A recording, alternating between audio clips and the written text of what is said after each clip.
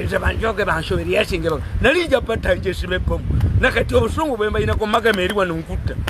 nkutta lwaki onjavuwaza nkuviridde mu government ya sezalawo. Why do you pursue me? He invited my habitat ki kyogere nti kusokola bantu lijja kufumuuka mu mutwe mulenzi gwe nga bwe watakola Muhoozi. Kakati as we speak today Muhoozi nabadde nnoonya research, nze ndi mukozi wa research, bapafulu generals abafaanana abaali babaddeko mu bapafulu generals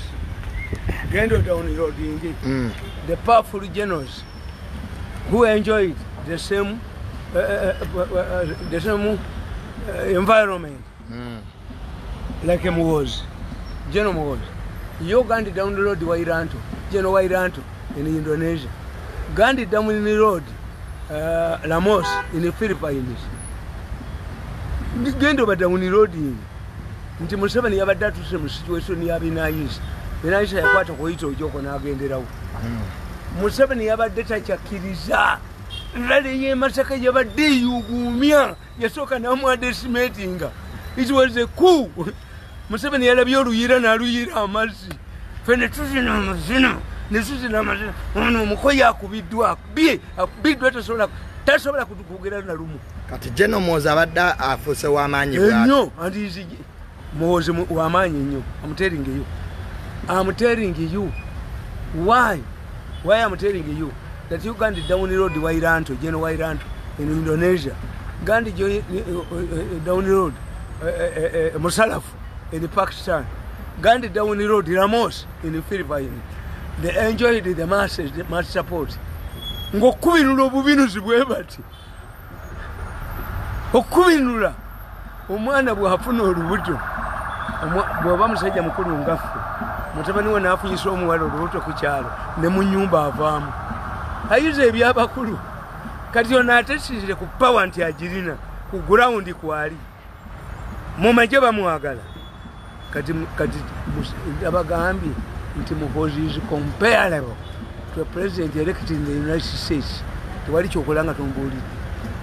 Tewali kyokolanga Muhoozi omubuulidde. Kati alinga president elected. Buli ekikolebwa mu government General Muhoozi alina omumanya. Alina abantu. Kakati nga mu Kampala amagye gajja kujja lyabadde ne bureaucracy. Amagye gajja kujja mu Kampala gakola enguudo. Amagye gajja kukola ebintu kwayi commander is popular is young. Munnaffaani yakuba bantu yaaliwa. Kakati obusiru bwe yabadde akoze nani yakuba bantu oba nzite ate nze kati nkyatya ate Muhoozi banzyako military police nti lwaki nti CDF yagigaba. Kakati nze okyamala kanywa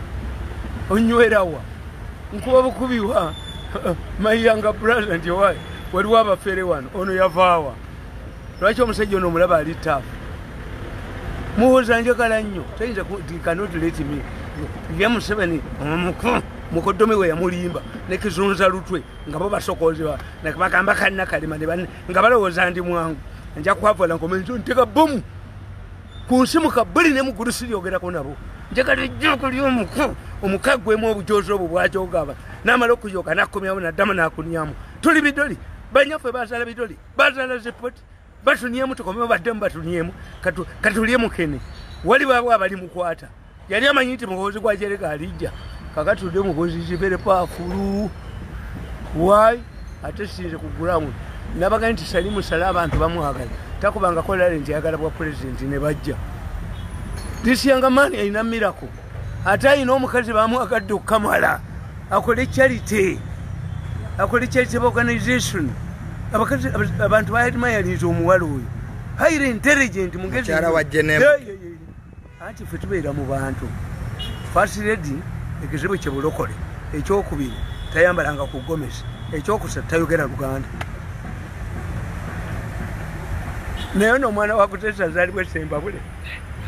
sana akasanako tetulina kyakukola tujja kutambula mukyala General Muhoozi bamwagadde nnyo n'abagereka yafa yaleeta agabbe ne gayingira mu kisaakaati yagenze wa Museveni kukimayo sente oyo baamufiisa n'abagereka yafa ku maapu muka Muhoozi yali ku maapu abavuka bamwagala okukamala bakola batya bakola ki very good ate ayambala okukamala bantu bano bagala fashion oyo tujja musigaza akuma omuliro nga gwaka Museveni talina ekyakukolera Muhoozi yamulazeeko abakukuba mbalala najjinja Museveni abataage yali kimuwadde buwinti mwana wange kwata oluyira naluyiwamu naye oluyiro oluyiyemu amaze ate ffe kubanga Pulezidenti Museveni alina okumanya ebintu ebyo. One, what force minister serving minister kano kankamanyi akasokozi kali kateri safo bwakagoba muri safo bakaso olutwe akakaba nako byabutambi ngenda kabanyo kakubeno bwa mulani paka nono yonyini abana 15 bali luddawa pandise ekitabo ekikoli nali antaddeko anzite awanda kalemfunyu family yegwewo atubonyabonye zanyo omulenzo omuko atuniako sifa twamale kyabizibu bye emisango gye yajeddiza ani akunze family afaje ni demu mbonja kujanjo never talk to him kunsemuka buli ne mukulu namizimu gyafate giri ebuuze kyokole mugwe mutwe kakati nkubuulira ndi Museveni yebuuze mu mind ye baganda be bashimye eki Museveni's brothers came up openly and this is not the first time sodo yali avuganyako nali bakuteesa waali tabawadde Museveni tabawadde balaba kubanga ye Museveni alowooza Gaddafi teyalina bajjeno yabayina ebalagawa ng'afudde yekka ye Museveni alowooza ffe tujja mubeerako nga sente azigabira balala ompa obwadivaiza bateme ebintu byange abo be bamuwa amagezi muganda wammwe omuto mwe mumuweerera nti adivaiza wa Museveni ebyo no ebyo tobimbuulira siri adivaiza byakundeetera bizibu batema ebintu byange I'm not an advisor chimpite ku mukono what a tie tell me an advisor of the president who gets $300 ebiti biriyo yogasiya tonimba nga kano kana mbugo omukyala wamu n'omukulu nekayingira mu kisenge nga kafuidde obeereza okimyeyo ebyombi manyi bya bujozi kukuholodinga kuteekako ttaaga kuholodi naye nga talina kyakuwa kakati kyenkugaa nti Museveni alina challenge abantu bonna abo baani MPs bani ababadde bajja ku mikolo gyamu kivundu ki ekibakubye mwenale you were there you see the president omwana wona akuchallenging nafuna support ya Amanyi ekitegeeza gwe sigwe bawalana singa Museveni gwe bakyawa mukozesa yalife ayina kwayina bajoze ensi Museveni yekebera ayina joze ensi aniyedde ku bantu bawana enagisi yali baddamu wane faamu namugulira ezifaamu nadduka abantu bajja kweyiwa mu luguudo nga banoonyayi transferred anga family nayo eri ku transferred anga ejjogo liitudde Museveni yeereetera ekizibu ejjogo ly'omulenzi ono naffe lyeritugobye naffe netugenda naye nga tatujozi katugende era ndimbabuulira I can join in Nuupu ayinza okugenda wa Bobi Wine why Museveni's continuation power means perpetuating my welfare esigale nga mbi tujja kusigala nga tuli baabu nkaddiye kangende ewalala atuyagagena Bobi Wine ngendeyo misana tuku one of the reasons why I should support something must be a selfish reason tell me so cause why I should remain with Museveni nga talina kyampa mu myaka 10 katika milioni atutte bubiri yali yetulula bina nibo batulaba bwiba tebaliwoza titunyiga in 10 years Museveni talina kyampadde but sente mukaji twala mukaji mfaso tali ojja kuzigattako 0 buli sente zange zotutte mulenzi gwe ondaba njogera misana ojja zigattako 0 ojjoko nga likufuumuuse mu nnyuma ng'okubiddwa ebigenga otambulya kagali kabalema bona batonvuddeeko ejjaga lijja kufuukira mu galubindi omwo okoma okunnyamu sirina kirina bakola bo bennyini be batandika organitweki yamu gulaika gukendeddemu kakati obadde ogamba nti obujozi bujja muyitawa bujja muyita mu nyuma ajja kuwandakala envunyu mu mpale bajja mukuba mu nnyonyi ebigomwenda aginiemu ambuulire ku sente abaana 14 be yatunda ebweru nono kinyeenya lutwe be yakuzanga mulanda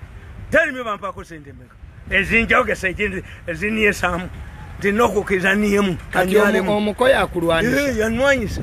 omukanada najja namuwa sente Museveni namugana anjamu erichebera yamasiga njamusuula eddala ddamu nnoonye misana tuku bakusibenjegera mu State House continue pressurizing me. I'll join Noof in open day. Njagenda mu Nuufu. Chovalaba Nuufu bobwaini zemu kubidde mpuuga. Mpuuga bali bamuyise. Omulenzi ajooga ensi eno. Omulenzi ajooza omuwala yatuleetera. Omulenzi ania najja kwata nakana akasiru akatemu kali kaguza abatemu banzite kiddemu nkubera dduka lenzi gwe ne katta omwana wange n'omwana we bwalituuka ku myaka gy'owange nawe wenja mutta kasunza lutwe kagenze mu basawo bagobera mutuyite tukabbe tukattire mukabaka kalebe kusokoola Museveni yagaana okusokoola no naddamu kusokoola tujja bikubaganiramu Bobi Wine nze mukoledde why baali bayise bashankana nje parliament boche bakola how do we become relevant to muzee bajja ne batabula parliament oyo nyini ani akubantu anyala atunyaddeko family yafe najinyalako nkolima ekiro nkolima emisana nkolima mutuntu nkolima ekiro kyonna siba mutwe mu ttaka lwamulenze kunyamu nanfuula ekidoli maama oyo abadde nti bayite abasawo ampulira ekiro nga nkookolima toyinza kutwavuwaza nonjavuwaza nga tompanga yadde 10 kakati mpuuga bamuguze yamulemeza yamutaddemu akakuufa ak'embwa mpuuga nakyusa eddoboozi mpuuga namugaa sisobola kabwanika nekaleeta n'abantu bekajje nekabasuza muno mbu balonde bwanika yani embwa obubwa mwakaliita abedi bwanika akasiru kayinaani mukagobe mu Nuupu embwa obubwa kyesimba wano nga bakaguze kabba sente z'embuzi kabba mukagobe n'obulevu bwako obulevu kalina embwa obulevu bulinga Katonda yabonoona ku mbuzi efudde n'abukakanyugira bwalaba obulevu obwo kalina bulevu kaliisa abantu mu Kampala kabasuze mu hoteri mbo omuntu eyali wange eyali badde abalwanira atambula gwe mbwa gwe okwetambula wa tulete passport esozamba otambula nani kalenzi gwe kabwanika you cannot choose Bobi Wine so bwanika muchamu gati Bobi Wine atambula ye how does Museveni travel with all his family members president atambula na cabinet does Museveni travel with the cabinet atambula ye yes so ne Bobi Wine okutambula ye kasi musango sikiza nikaligo bulefu nikaligimbwa mpuuga yawonye mpuuga yawonye bamutadde mwaka kufu kembwa nga mulaba naye ngaebyali byayogera bye Masaka ngwana amulibize bwamutunde amutwalira Museveni ne kabineti be bagikola abo abasajja Masaka ne bamumma bumpuuga gye nebidda oyo omwana mubi nnyo wamma Masaka ku luno teyafunye omwana oyo ajoze ensi eno omwana atujoze n'atunyamu nanyala mu famire yaffe n'aginyamu nagi abali abagaga n'atufunyafunya n'atunyamu nanyala n'ania nedda omulenzi wabwoga njoze nnyo Katonda ali mulaba n'okwata sente zange n'omukanada zapata that's my this man is money for my activities zosiriwa va kukunyamu onia kumandwa kati lwabogo kyekizibu who is recording me has njamulaga abasajja bana agenda balabako bamitwe ebiri bayina amaaso 4 bayina ennyindo 2 bayina emimwa 4 bayina amagulu 3 bwali kiraba mu meeting nga bazze ali duka kiro aligenda waluka alisibira lyantonde kubanga omulenzi anjoze nnyo omulenzi atujoze izasokole so kati jenemo ekwagenze mu maje Muhoozi azeeyo mu maje si kyekikulu okutta omusajja ayagala mukazi wenga omukazi ye mwenzi akima afunayo omulala yes what is important to Museveni there are 3 factors what has forced the MPs the ministers serving ministers before you make a reshuffle to join the MK 2 why are his younger brothers supporting the MK politics lwaki baganda ba president bagira Muhoozi ekyo kyekikulu lwaki ba minister bawagidde Muhoozi jawo Muhoozi ekyo president alina onnoonyereza ekyo kumisa mututse bweru ali wano